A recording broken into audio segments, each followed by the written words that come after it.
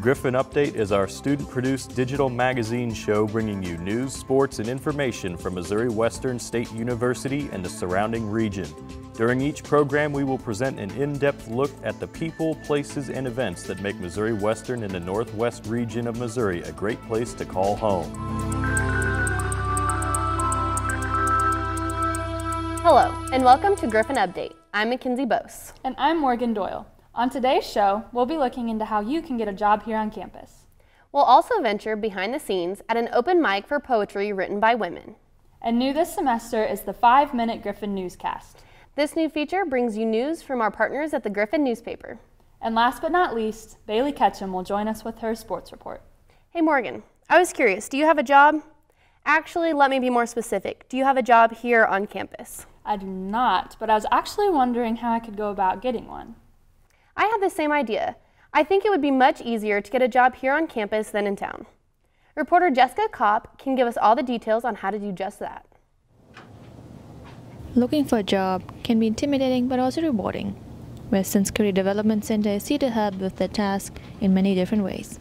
We can help them over the phone, we can help them over email, we can also schedule appointments and help them on the computers over there. They can come in and schedule an appointment, or they can schedule an appointment through email and phone, and then they can come through on that day, and we'll help them on the computers. They sign in, and we'll sit down with them and help them with their resumes or cover letters. The center also helps students to find part-time jobs. We're looking for on-campus jobs. Most of them are freshmen, and most of the students that come in for resume help are also doing their resumes for University 101. But students looking for full-time jobs find support as well. Most of the time it's older students, more juniors and upperclassmen. They come in looking for off-campus jobs. Students often need help with their resumes, and the mentors see the same mistakes over and over again. One of the main things I see is, instead of bullet pointing job descriptions or other information, students will just list out like in a big sentence or stuff. So I think the main thing is to make it neat and easy to read, rather than the employer kind of like searching through it and just being kind of confused because all the information is just jumbled up. So students who want to create a new resume can use the resume templates on the Griffons for Hire portal, formerly known as Griffon Link. The portal can be accessed through Gold Link and offers many new features. We kind of revamped like the whole outlook of it. We changed the headers on all the websites. We changed the name. We changed a little bit of our policies, the way we do things.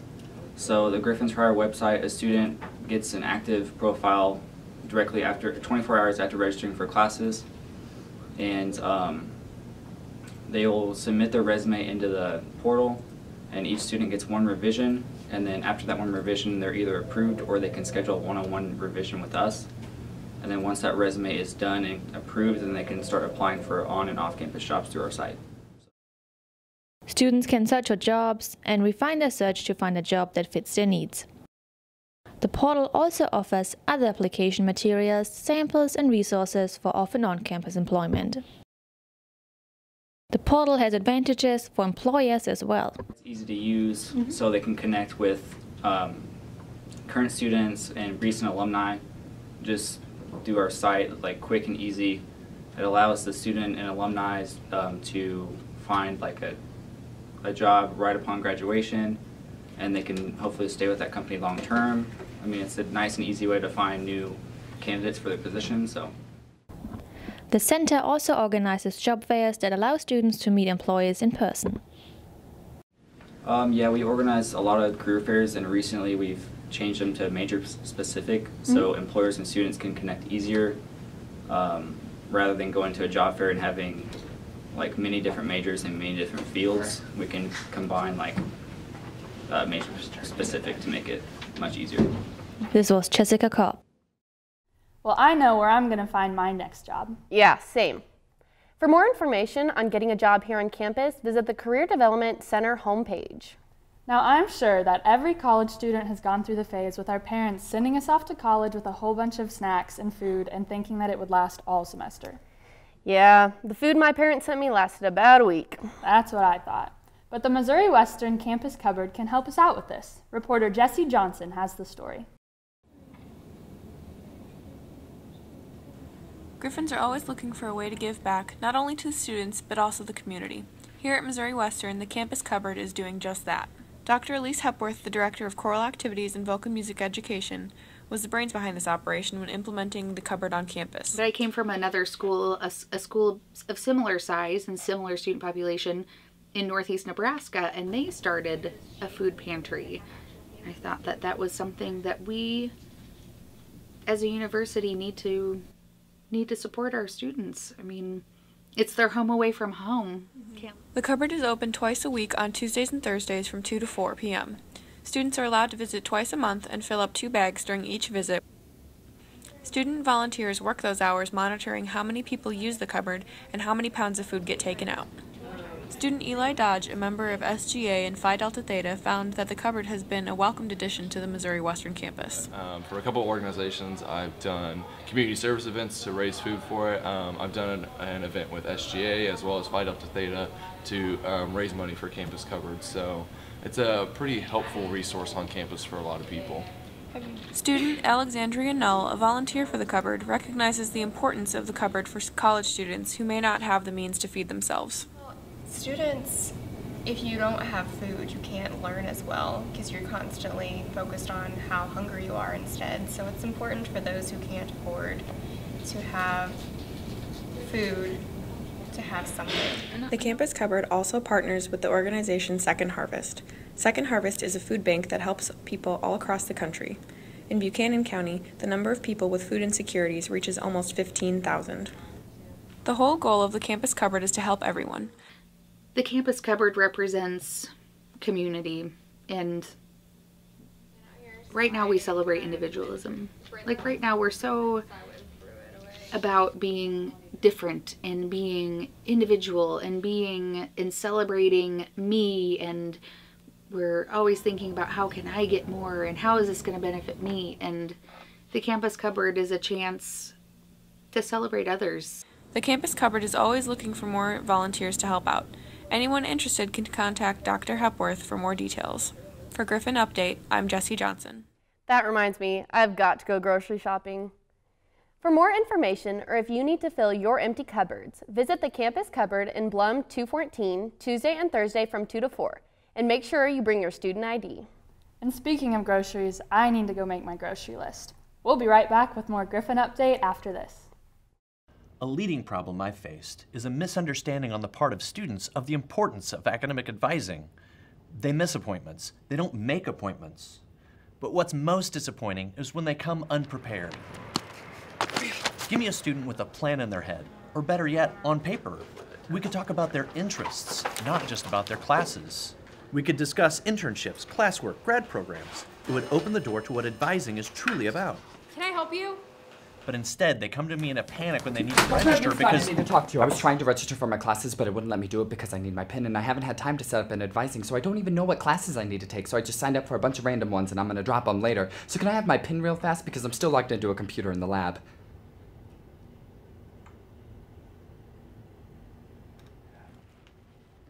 Am I interrupting? Take ownership of your education. Make the most of your advisement by being proactive, punctual, and prepared. You'll open the door to more personalized attention and avoid costly setbacks. It's never too soon to begin planning your next steps at Missouri Western.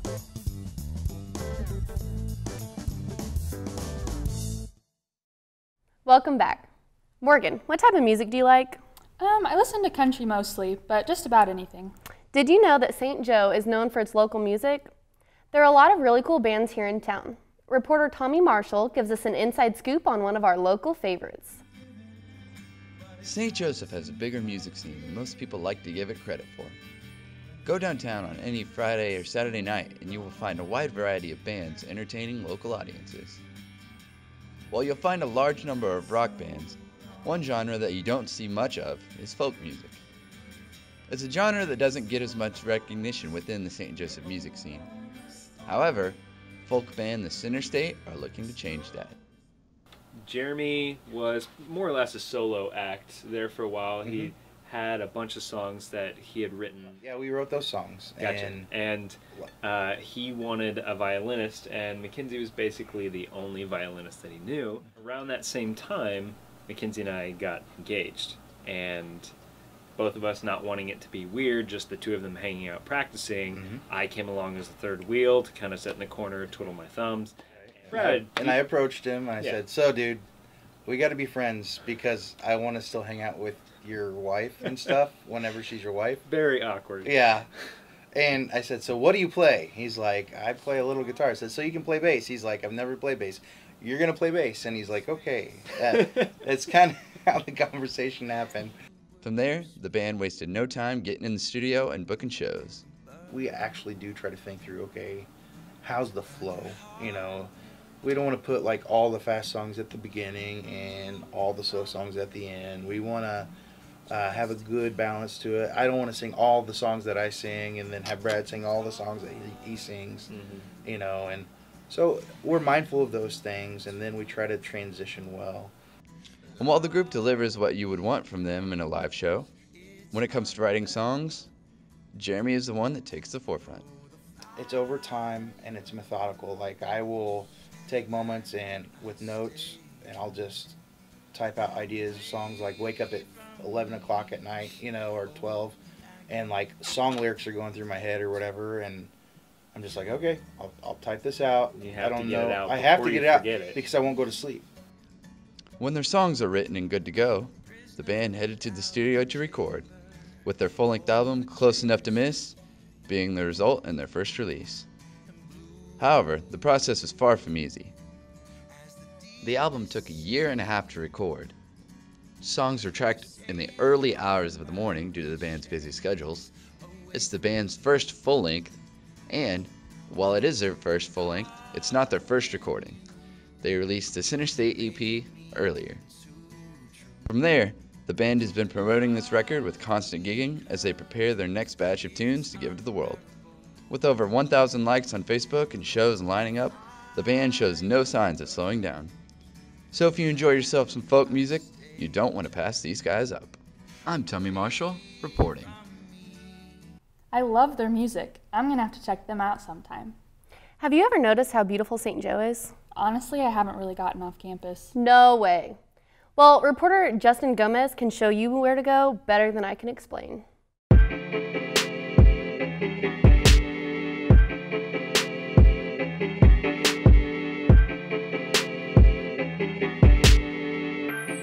This is a Ryan Little production.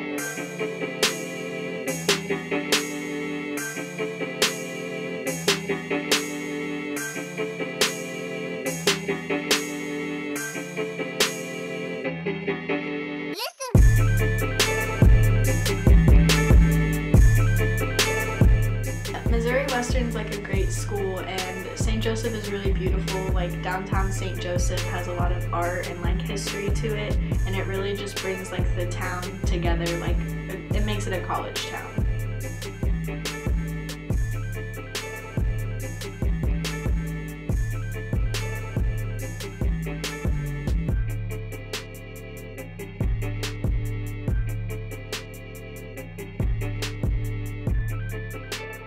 Wow, I never even realized. I definitely need to get off campus more.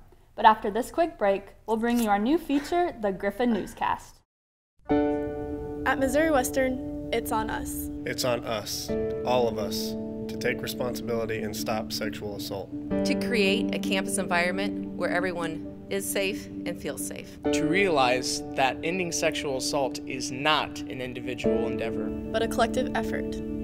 To understand that it affects not only students, but faculty and staff members alike. At Missouri Western, we take action. It's on us to look out for each other and not look the other way. We step up and say something. We support survivors. We are going to be a part of the solution and not the problem. It's on us to intervene and take responsibility. So take action because we can and will make a difference. At Missouri Western, it's on us to put an end to sexual assault.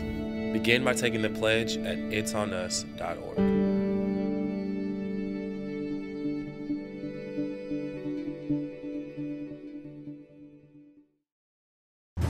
The Griffon Newscast. Your news in 5 minutes from the Griffon News. The definition of convergence. This is the Griffon Newscast with Mary Beth Rosenauer.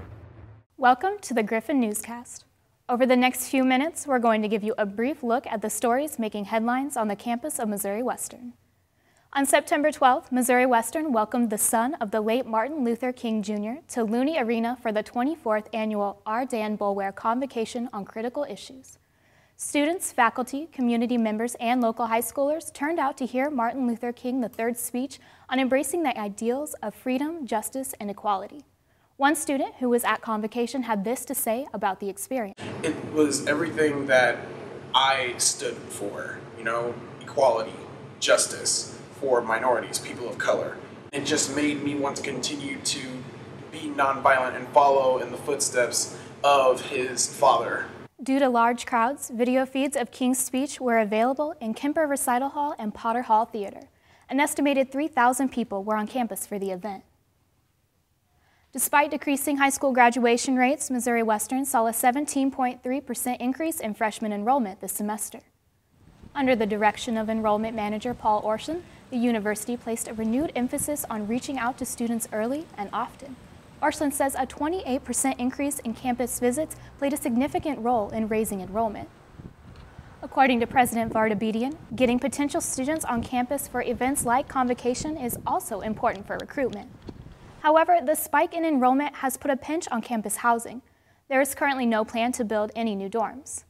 Residential Life Director Nathan Roberts says enrollment would have to continue growing as a trend for discussions to begin on expanding or building new housing. Changes may be coming to the way universities handle Title IX and sexual assault investigations. On September 7th, Education Secretary Betsy DeVos announced that the Education Department would be reviewing measures for how colleges investigate sexual assaults, with the possibility of removing some key regulations. This includes raising the level of burden of proof above the preponderance of evidence standard. No moves have yet been taken by DeVos to overturn any Obama-era recommendations. What any of those moves may be remains unclear. Declining attendance has forced the Western Activities Council to cancel the annual spring concert. The concert is being replaced with 2 smaller performances, one in the fall and one in the spring. WAC President Natalie Miller says splitting the concerts up will allow them to be held on campus instead of at the Civic Arena, where past spring concerts have been held. Miller says students should still expect great shows and encourages them to give feedback on potential artists. Past acts have included rapper Ludacris, country duo Maddie and Tay, and rock group X Ambassadors. It's still unknown where on campus the performances will be held. And there's been no escape from the summer heat in the classrooms of Murphy Hall. The building's air conditioning has not been working properly since before classes resumed. 2 of Murphy's 3 compressors are not working properly, forcing the one remaining compressor to operate at full capacity. Fans placed near the outside doors have done little to cool the building's classrooms and offices. Several classes have been displaced by the heat. Faculty that work in the building say the air conditioning won't be working again properly until at least mid-October. While students may have been having a hard time keeping cool, they won't have a hard time finding something good to eat. Blum Union Food Court was renovated over the summer, adding Chick-fil-A to dining options on campus. The chain restaurant replaces Burger Studio and is the second Chick-fil-A location in St. Joseph. The renovations also brought new seating, lighting, and a new layout. And the renovations were part of a contract renewal between Airmark and Missouri Western. Administrators, Airmark employees, and students all agree that the new options and a fresh look are a good thing for the food court. I like the atmosphere to it. It feels a lot more spacious, helps everything go a lot more smoothly, a lot more quickly. The Chick-fil-A has been really nice. The Griffon Dining Hall across the corridor is also in the process of renovation. In addition, next summer, Java City will be replaced by a Starbucks. It's a new school year, and with it comes a new student government. SGA has already held several weekly meetings this semester as newly elected members settle into their roles. Student Body President Kyle Fuson says the year is already off to a good start, but they're still looking for help. We're forming our committees. The Capital Projects Committee is now being formed, so if a student's interested in contributing their ideas to help improve Missouri Western with certain projects, they're more than happy to join that, even if they aren't affiliated with SGA. SGA meetings are held every Monday at 5 p.m. in Blum 220. The meetings are open to all students. For all these stories and more, be sure to pick up your copy of the Griffon News. And that's your news in 5 minutes. I'm Mary Beth Rosenauer. Thanks for joining us here on the Griffon Newscast.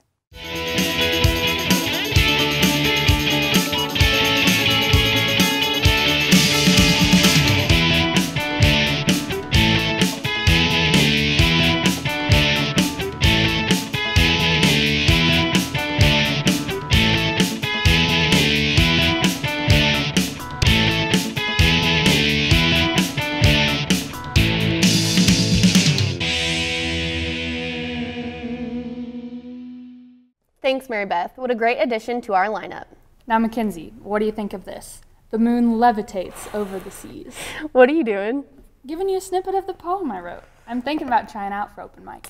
I bet you're thinking of the open mic night from last semester, featuring poetry written by women. Reporter Jasmine Taylor has the story. Covered some of the fine line with strong roots scratched against my palms. I don't like Creative writing is not often highlighted on Missouri Western's campus, but all of that changed with Hear Me Roar, a women's open mic.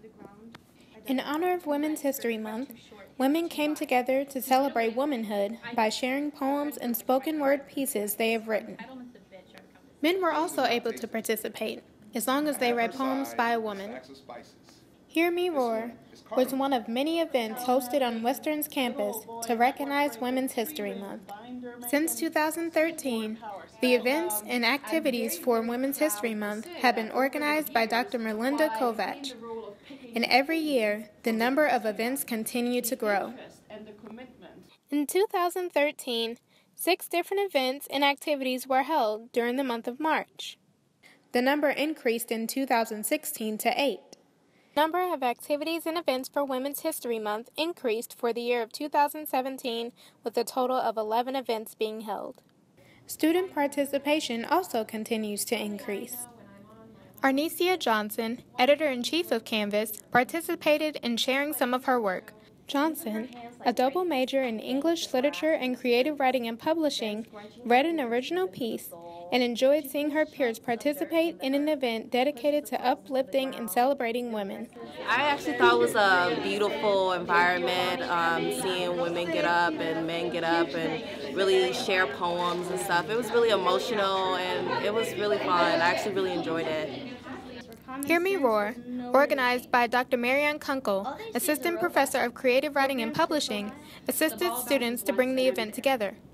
Kunkel focused on the art aspect of this year's theme and formed an event that would not only uplift women, but also celebrate the art of creative writing. There's not too many opportunities on campus to just celebrate the fact that people are creative, that they're expressive, that they're writing. So I wanted it to feel much different than like a class workshop.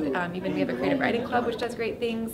But I didn't want people to come tonight feeling like they were going to get constructive criticism. I just wanted them to feel like they would get a chance to participate in a larger artistic conversation. This is Jasmine Taylor reporting. Yes, thanks, Jasmine. Now I can go improve my poem, and maybe next time I can make it to the open mic session. Yeah, we might have a little more work to do on that poem of yours. Well, speaking of work, do you know who's one of the hardest workers I know? Our executive producer, Amari Martin. She went from being the first sports reporter and sports director on Griffon Update, and now she's running the entire show. Yeah, our boss is pretty cool. Hey, boss! Reporter Justin Gomez got to know her story.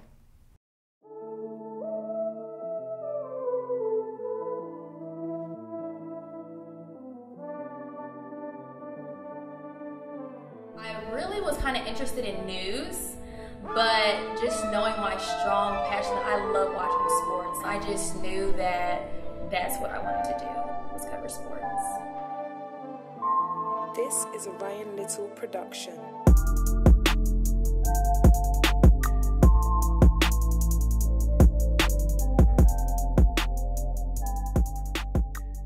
It was my senior year of high school, and it was our homecoming week. And the homecoming week thing that week was ESPN. So I was a part of student council secretary, and our vice president was supposed to be the host of our prep parade that day, and she got sick and she couldn't do it. So they asked me last minute if I could go ahead and do it. So I'm like, of course, I love talking, why not? So I did it, and after that, I remember walking off the stage, and one of my teachers came up to me, and he was like, hey, Amora, you did a fantastic job. Like, I could so see you on TV doing this. And from that day, I knew that that's what I wanted to do in college. I have a lot of inspirations, actually. I had an assignment that was due, and I had to interview someone that worked in the journalism field, and I will never forget the advice that she gave me. She told me that as long as I put my mind to it, then I can do it. I owe it to, first off and foremost, to God, but my mom and my grandma. Those two women right there are my world. My mom has worked so hard to provide such a great life for me and my little sister. If I didn't have my mom and my grandma always constantly on my back saying, Mara, you can do it, Mara, you're gonna make it, I honestly don't know where I would be. I was sitting in one of my classes and the girl asked me in my class, she was like, hey, like, what's your major? I was like, sports broadcasting, but we don't have a sports broadcasting program. She was like, I think they're gonna have a Griffon update show that covers all Missouri Western news, sports, everything, you name it, if you reach out to Bob Knoll. And at this time, I didn't know who Knoll was. I was kind of like, well, let me just shoot him an email and see. So I remember I emailed him and I was like, hey, like, I want to be on TV. I heard that you're coming up with a TV show on campus and I would love to join. He emailed me back. He was like, yeah, join this class and you'll gain some experience. I have the biggest Oklahoma accent. So when I was first in front of the camera, you could hear my Oklahoma accent so much, and Noel would always be like, Amari, if you don't fix that country accent. So at the end of the semester, Noel reached out to me. He was like, hey, how would you feel to be the sports reporter for Griffon Update? When I tell you, I was so happy, like my heart was beating so fast. I was just so excited to actually be one of the first up here to do that. So that's one of my memories I'll never forget here.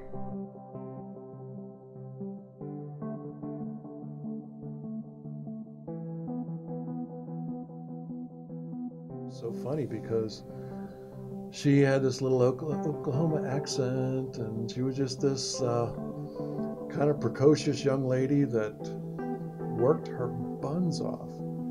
And I was impressed right off the bat because she worked really, really, really hard. And not only that, she knew her stuff.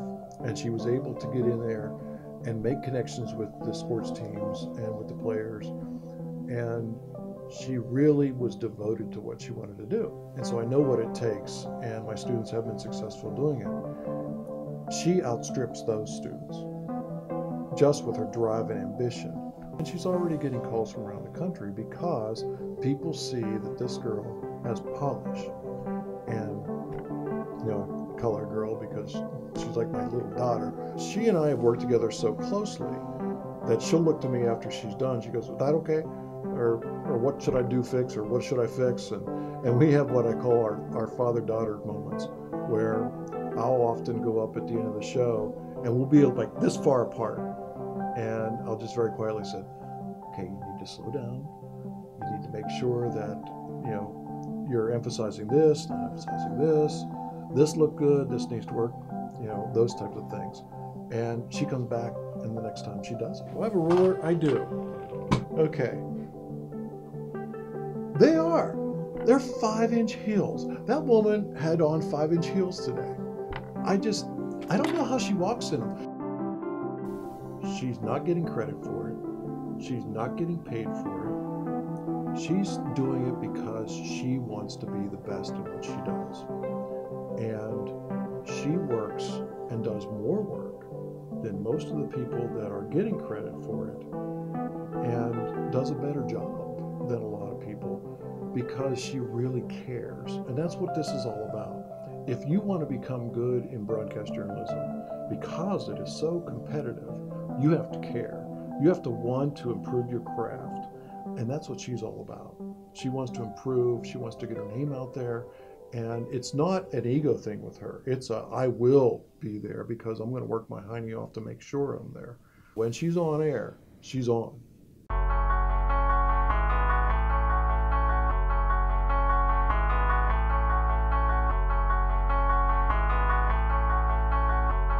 This is a Ryan Little production.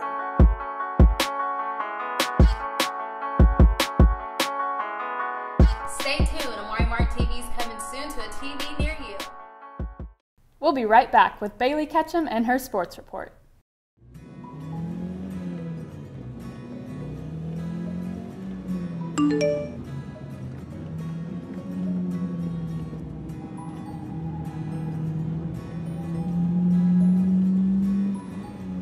One out of every 4 car accidents are caused by texting and driving. Wait, what did you just say? You heard me. That's better. Keep your eyes on the road.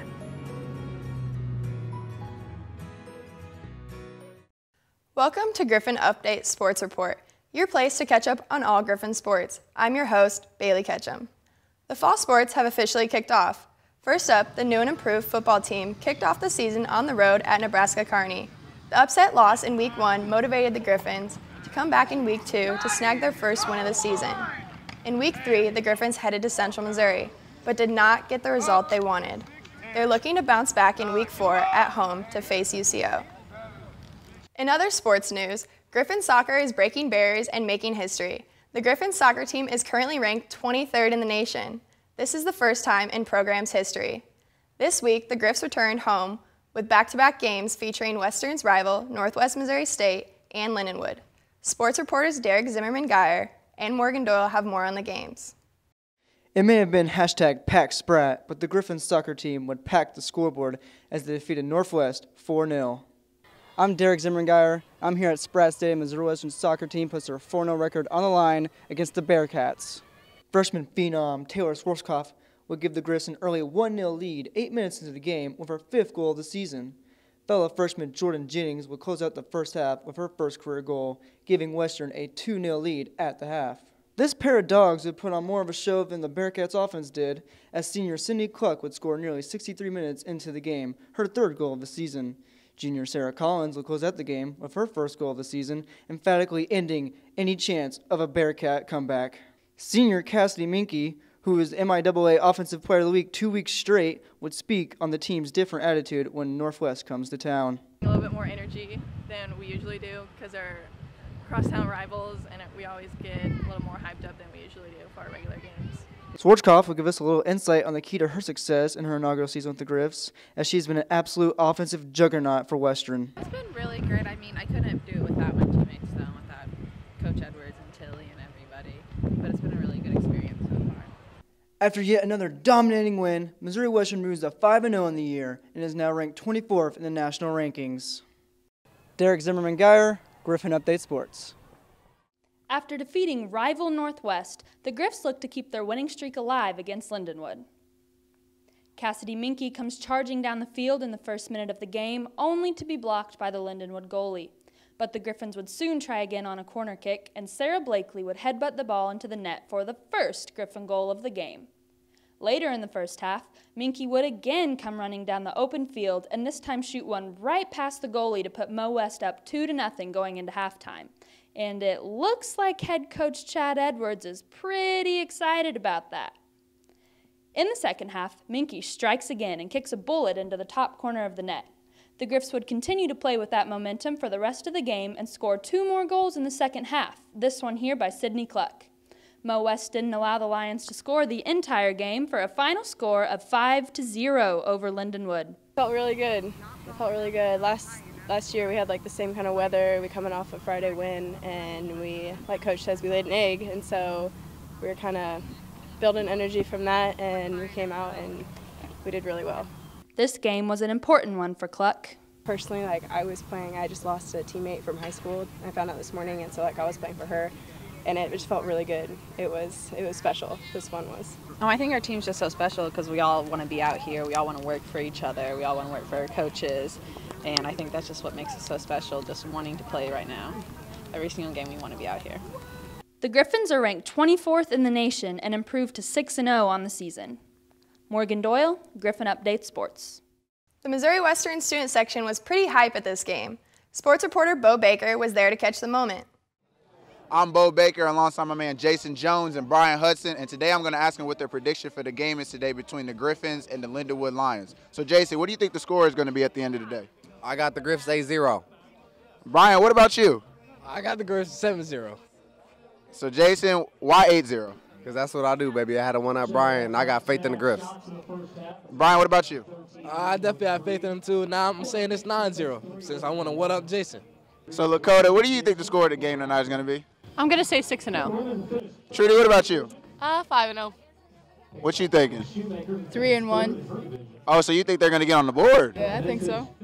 The Griffs will head to Central Missouri in their next matchup. For more information on Griffon athletics, check out gogriffons.com. Thanks, Bailey. Well, that brings us to the end of our show. You can watch our show on MWSU TV Channel 12. You can also catch us on the Griffon Update Vimeo and YouTube channels and the Missouri Western Student Media homepage. For all of us here at Griffon Update, thank you for watching. And check out this week's issue of the Griffon News.